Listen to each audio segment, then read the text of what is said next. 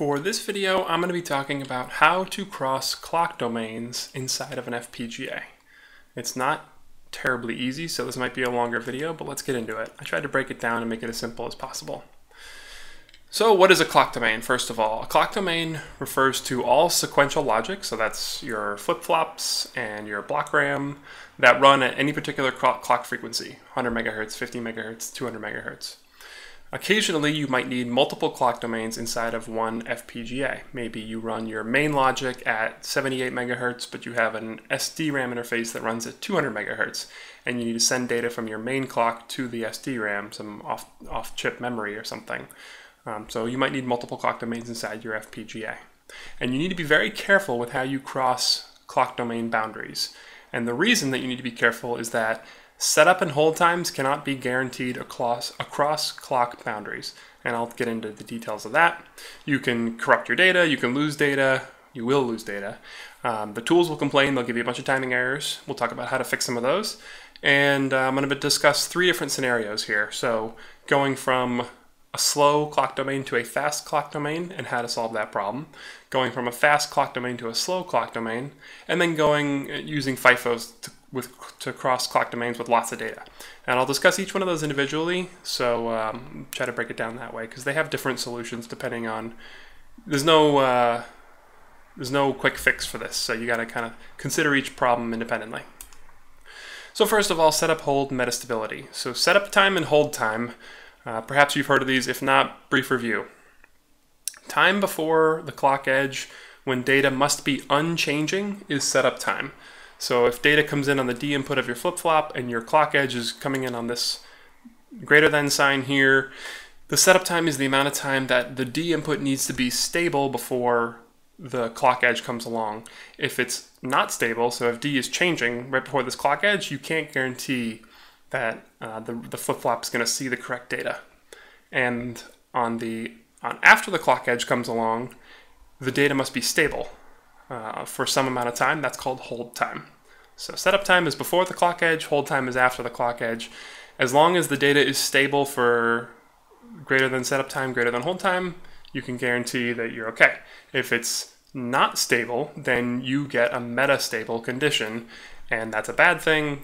And basically what metastability is you don't know if the data is going to be 0 or 1 for that particular flip-flop, and that can be bad. You generally want to know what's happening with your data inside your FPGA. So let's fix this problem in three ways. So first way, crossing from a slow clock domain to a fast clock domain, crossing from 10 to 20 megahertz, for example. This is a simple solution here. All you need to do is double flop the data, or double register the data. So you have a D flip-flop here. If you don't know what a D flip-flop is, you should review that. I have a video for that.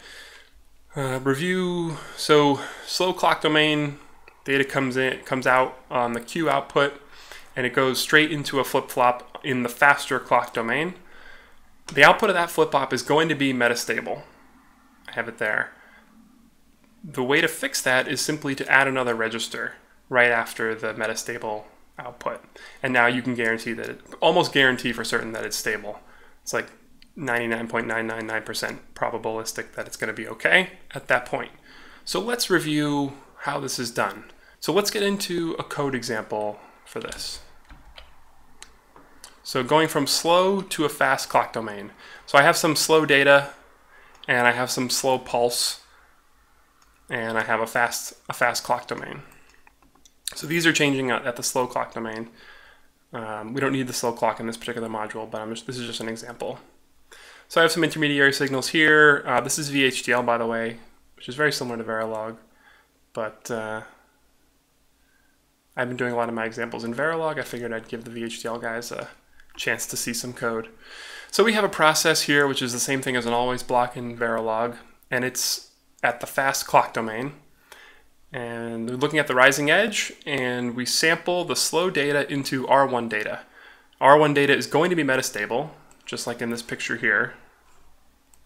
But that's okay. As long as we don't use R1 data in any of our logic elsewhere, we're good.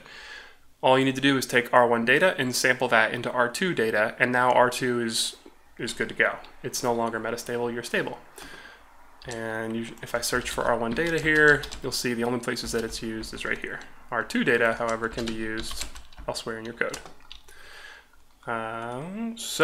Another note about this is really handy for bringing data into your FPGA from an external source, like a pin, for example. If you have a pin that can be changing in the slow clock domain, which is really at any time, you just double flop it. You double flop all your inputs that are changing asynchronous to your clock, and then you can pretty much guarantee that they're stable.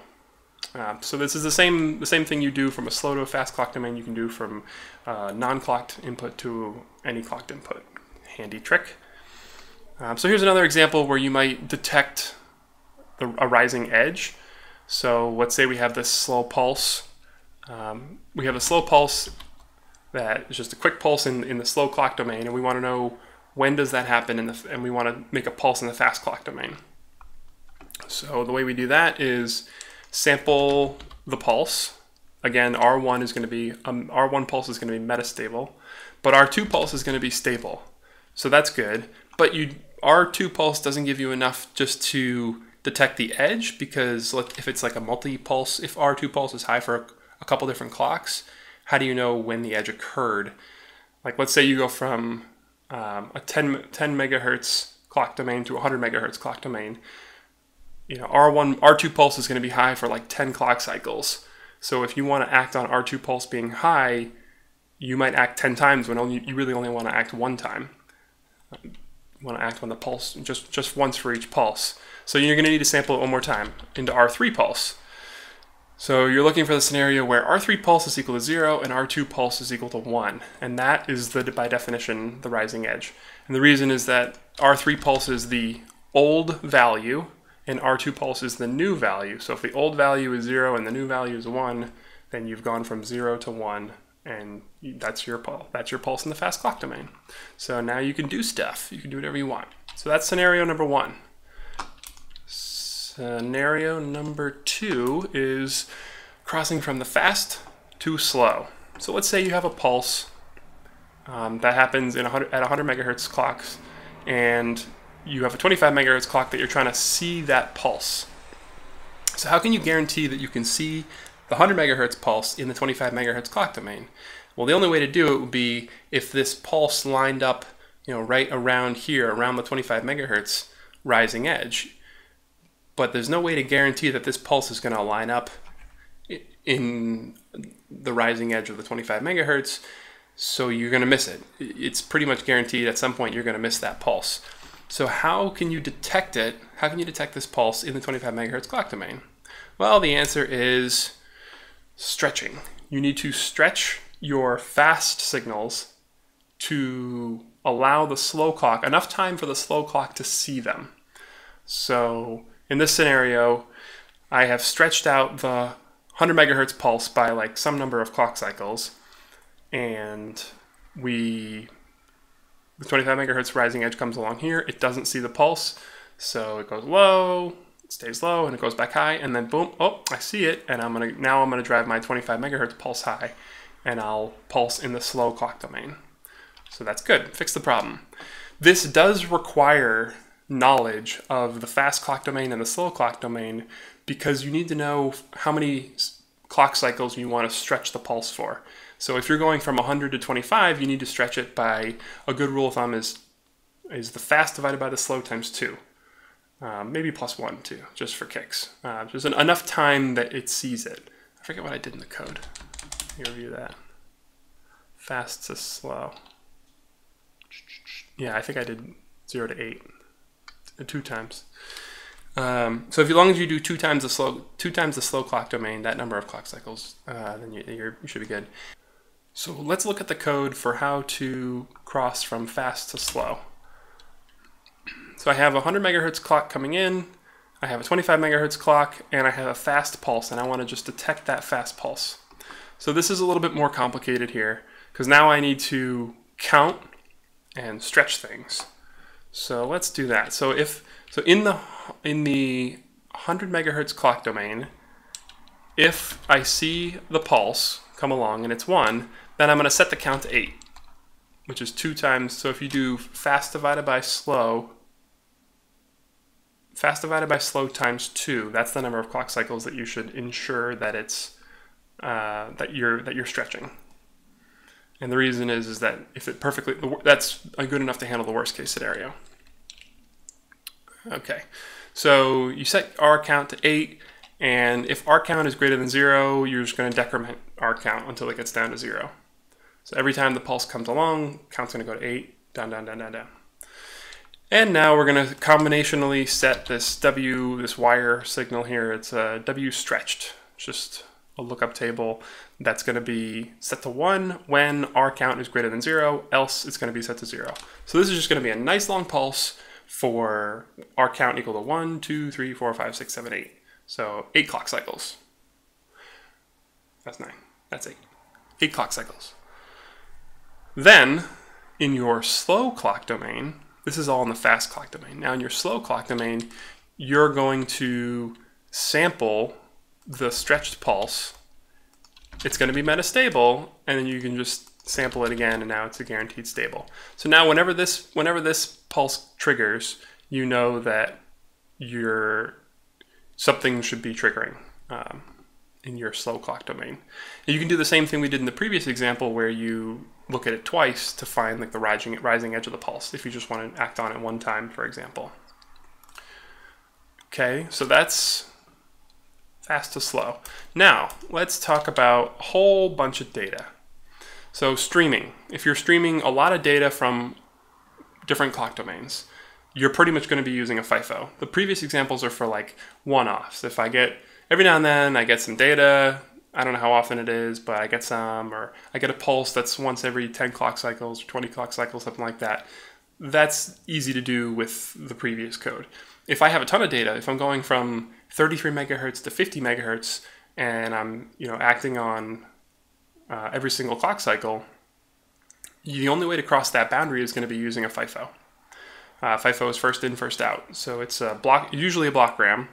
Inside your FPGA, you turn it into a dedicated piece of logic called a FIFO, and you use that to cross clock domains. And they're extremely useful for this purpose. I talked about it in the video I made about FIFOs, so check that out. And it's a fantastic boundary. Created a video for it. There you go. 2 rules that I talked about in the FIFO video is never read from an empty FIFO, never write to a full FIFO, and as long as those 2 rules are satisfied, you're going to be good. So you always need to ask yourself, will the FIFO ever overflow or underflow? And so let me elaborate on that a little bit. If you're crossing from, let's say you're crossing from 33 megahertz to 50 megahertz, so you're going from slow to fast, you can send data on every single clock cycle in the 33 megahertz domain and get it in the 50 megahertz domain, because the 50 is going to pull from the FIFO faster than you're pushing it in. Hope that makes sense. If, however, you're going from 50 to 30, the 50 is going to be if you're generating data on every single clock cycle and you can't lose any of that data, you can't go to 30 megahertz. It's not going to work. What's going to happen is that your FIFO is going to slowly fill up, and if you don't give it a chance and stay like, okay, you're almost full, I need to give you a chance to empty, the 50 megahertz is going to just keep writing data right into the FIFO, and eventually it's going to have an overflow condition and your system's going to not be in good shape. That's a very bad thing. Always avoid it. So in that situation, the FIFO will overflow. You want to be careful you don't do that. That's a bad idea.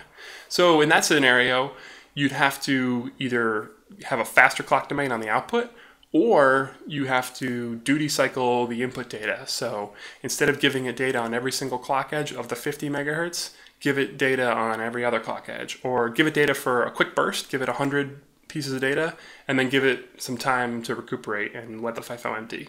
And that's usually what happens, especially like video processing, things like that, where you'll take an entire row of video in, and you'll allow that row to come into the system and then process it really quickly. And then get another row in, process it, get another row, process it. But there's dead time in video. There's like an active part and there's an inactive part. The inactive part allows you some extra time to process the active part. So you either need some dead time or you need to speed things up. Timing errors. You will have timing errors. Timing errors are what happens when you run place and route. And the reason you're going to get these timing errors is that the tools don't know if you stretched your pulses correctly or if you double flopped your signals correctly. All they're going to see is I have a register that's operating at one clock frequency and that's directly tied to a register that's talking at a different clock frequency. That is by my definition a metastable state. So I'm going to throw a timing error, my worst case timing error, and just say this isn't going to pass timing. So you need to know why you have the errors. You need to know I'm going from 25 to 100 and that's okay because I stretched the pulse out, so I'm actually okay. So you need to write timing constraints to ignore errors. Always get timing errors to 0, which is your place and route score. You want 0 timing errors, you want your score to be 0. If your score is not 0, you have a problem. Either you have a real timing error or you just need to write a constraint that says, don't worry about that, I handled it. Timing, ignore this problem right here, don't worry about it. And I highly recommend you do that because you should always go, your goal should always be a zero timing errors during place and route.